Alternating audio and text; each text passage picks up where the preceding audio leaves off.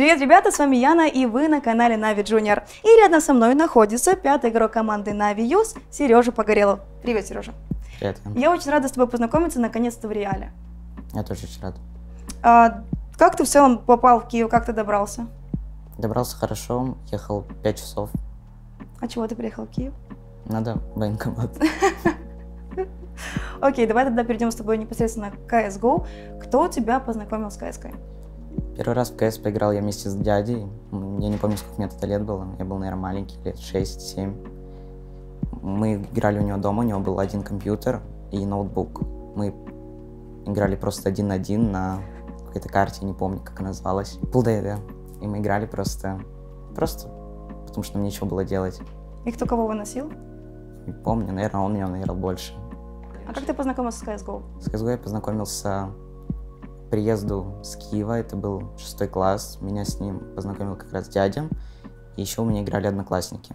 Я там ходил к другу домой, я у него играл, и потом у меня появился компьютер, я решил тоже купить.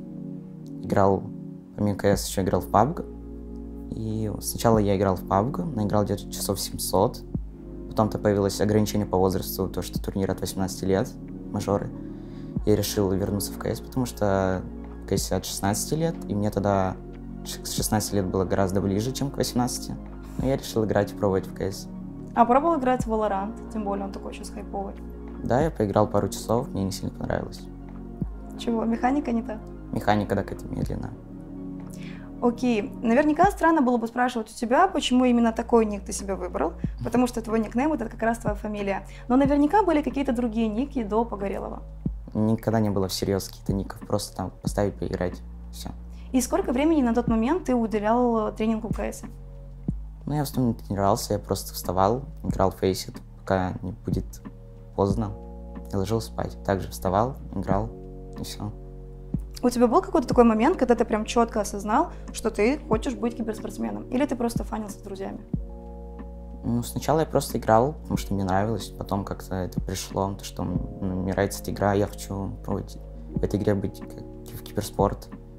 А ты уже тогда следил за киберспортивной ареной КС-ки? Да, конечно, я смотрел матчи разных команд СНГ, любил смотреть за NAVI. Последнее время это, конечно, Spirit, это, конечно, Gambit. Как раз несколько последних месяцев это Virtus.pro. Они вот выиграли последний DreamHack, они вернулись в рейтинг топ-10 команд ХЛТВ. Смотри, тебе совсем недавно исполнилось 16 лет. Да. Как родители относились к тому, что в их семье растет молодой перспективный киберспортсмен? Не знаю, бабушка, дедушка это не понимают.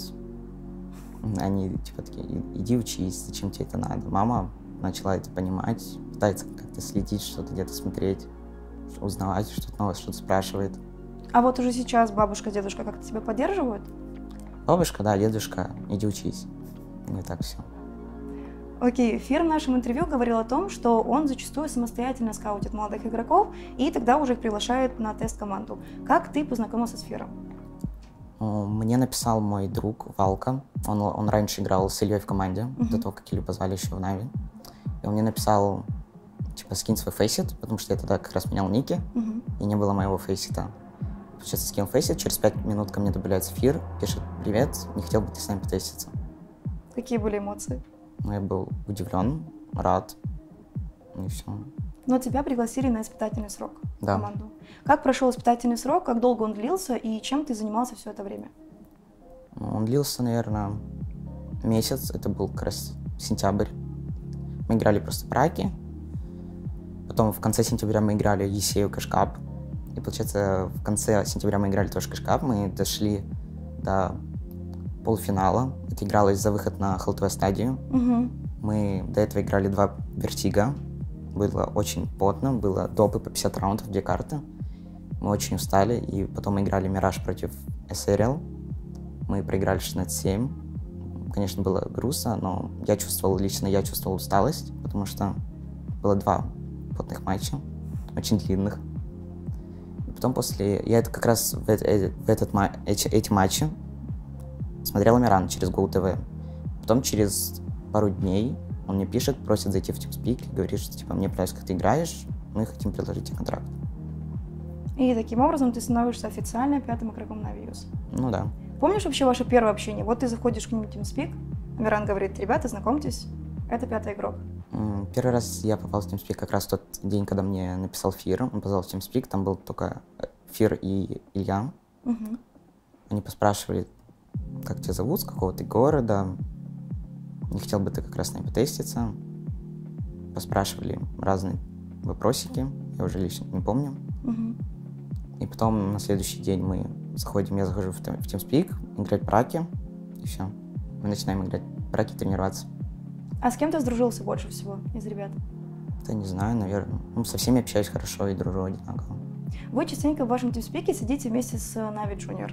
Общаешься ли ты со своими старшими тиммейтами? В TeamSpeak мы, скорее всего, разбираем демки. Угу. И все. Так, наверное, не общаюсь. Ты вот как раз говорил о том, что первый EC от МКШК вы не смогли забрать, но уже в составе NAVI Youth вы занимаете первое место. Какие были эмоции вот после первой командной победы? Я радовался, было приятно выиграть, было приятно выйти наконец-то на ХЛТВ. Маленькая такая ачивка есть уже. Есть этот профиль, есть профиль команды, профиль игрока. Ну и да, и шикарная стата на LTV. Еще, да, 100% винрейт. Как бы не каждая команда может похвалиться таким винрейтом. Ну да. Как обычно проходят ваши тренировки командные? Мы собираемся за 15-30 минут где-то в TeamSpeak, раскликиваемся, играем там ДМ, аймботсы. И потом у нас праки. Иногда мы играем 5 праков в ряд, иногда мы играем с перерывами. Там 3 прака сыграли, час перерыва, потом еще 2 сыграли.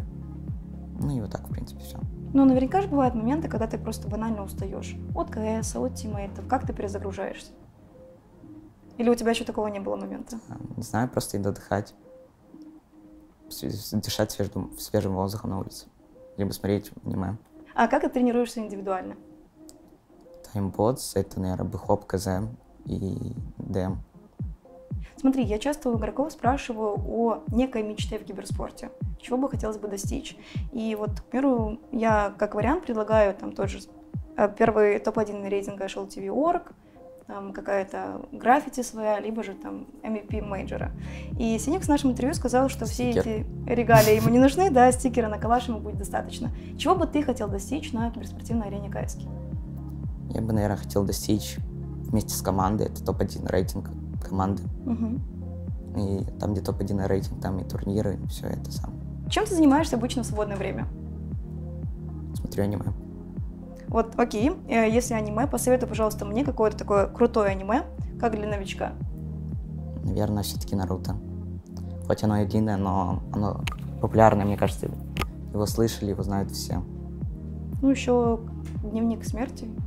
Тетрадь смерти. Тетрадь смерти. Ну, тоже очень популярная, да. Как вариант, надо бы посмотреть. Ну, Тетрадь смерти, она маленькая, там, серии 30, может, 20, а Наруто там серии 700. Короче, мне есть чем заняться до Нового года. Чем ты еще увлекаешься, помимо киберспорта и аниме? Наверняка футбола. Ну да, раньше занимался футболом и иногда смотрю Лигу чемпионов. Получается выделить время на какой-то футбольный матч? Ну да, в основном матчи Лиги чемпионов, они начинаются поздно вечером, там в 10 вечера, в 11. И это уже тренировки заканчиваются, и можно посмотреть. А как ты обычно отдыхаешь? Вот ты говоришь, что мы гуляем с друзьями, выходим на улицу дышать свежим воздухом. Может быть, что-то еще, если интересного? Можем собраться с друзьями у кого-то дома, либо у меня, либо у моего друга, играть в PlayStation, футбол тот же, либо еще какие-то другие игры, Mortal Kombat, UFC. Окей. Что ты обычно смотришь на YouTube? На кого ты подписан? Я в основном на YouTube смотрю всякие разные хайлайты с КС и все. Какие-то моменты там за прошедший день матчей. А там какой-то IRL-контент, какие-то влоги, интервью, тебе это не интересно? Смотрю интервью с NAVI, просто с какими-то игроками, с КС, в основном. Другими дисциплинами сейчас не сильно увлекаюсь. Вообще не следишь за другими дисциплинами? Сейчас нет. А что смотришь обычно на Твиче? Либо матчи какие-то в прямом эфире, либо же каких-то стримеров. Не знаю, Эвилона, наверное. Ну, неудивительно. А что у тебя со стримингом? Как у тебя обстоят дела со стримингом? Пока что я не стримлю. Почему? Живу в очень шумной семье. Когда-то кто-то может зайти и что-то потревожить. Ну, в общем, нам со временем стоит ждать от тебя прямых эфиров на Твиче. Ну да, скоро я перееду, и я смогу спокойно стримить. там, как насчет паблика ВК, ТикТок? Может быть, стоит уже выставить первую фотографию в Инстаграм как вариант? Сильно люблю эту медийную часть, сильно люблю фоткаться, снимать в видеох. Поэтому, может быть, в будущем когда-то. Но я думаю, что твоим подписчикам было бы интересно понаблюдать за твоей жизнью вне киберспорта. Вот как обычно проходит твой день? Вот с утра и до вечера. Чем ты занимаешься обычно? Проснулся, умылся, покушал, повтыкал в телефон и запустил компьютер. И до вечера? И до вечера, да. Во сколько ты обычно засыпаешь? Ложусь где-то в 11, спать где-то в 2. Хоть прошло не так уже много времени, но ты можешь сказать уже про какие-то изменения в твоей жизни после прихода в команду NAVI? Наверное, все-таки больше КС внимания начал уделять, как, не знаю, как командный игрок. Угу. А с вами в большей степени работает Фер как колер или Амиран тоже подключается? Фер. Больше степени Фер. Амиран с нами не играет, не сидит на слоте тренера во время наших турниров, поскольку он там может быть тянет с джуниорами, и у нас в основном за это все делает Фер, там колет, смотрит демки противников, анализирует. Ну, я частенько вижу, как в Дискорде вы собираетесь все вместе, и Амиран вам шарит экран и показывает, как играют NAVI джуниоры, и там, типа, вот, вы разбираете раунды, разбираете игру в целом. Да, мы смотрим в основном матчи, которые были у NAVI джуниоров, там, против каких-то каких-то команд, да, с которыми они проиграли, и они там анализируют игру, типа, ищут ошибки, смотрят на это, как можно было бы сыграть по-другому.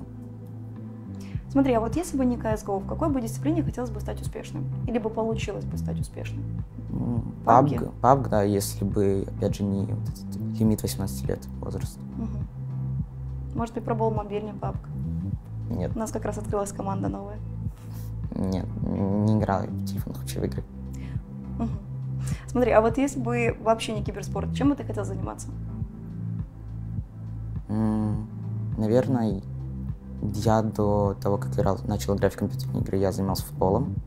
Я хотел стать футболистом, но поскольку у меня случилась травма колена, то пришлось завязать. Потом уже как-то где-то пришло время компьютеров в моей жизни, так сказать. Но если бы не травма, то я, наверное, до сих пор играл в футбол. А вот если бы не травма, у тебя был выбор между футболом и киберспортом, что бы ты выбрал? Не знаю, так и не ответить на этот вопрос. Ну, футбол я, наверное, любил больше на тот момент, чем компьютерные игры в тот момент. Я не знаю, это сложный вопрос. Я поняла. У вас, получается, с Вером много общего, всего того, что... Ну да, Родион сейчас футболом занимается. Окей, тогда в преддверии Нового года хотелось бы узнать, какие у тебя планы на предстоящий год. Хотелось бы собраться на буткемп, увидеть всех ребят вживую, потренироваться на буткемпе вместе со всеми, чтобы я приехал с Москвы и провести плотный буткемп, а потом играть турниры, побеждать, играть. Окей, тогда в конце уже по традиции ты можешь сказать пару слов нашим фанатам и болельщикам. Спасибо, что болеете и поддерживаете нашу команду. Тебе огромное спасибо за то, что ты приехал к нам, выделил время и ответил на все мои вопросы. Ребят, вам тоже огромное спасибо за то, что посмотрели это интервью. Обязательно подписывайтесь на наш канал, ставьте лайки и пишите в комментариях, как вам наш пятый игрок. А с вами была Яна, Сережа и канал NAVI Junior. До скорой встречи!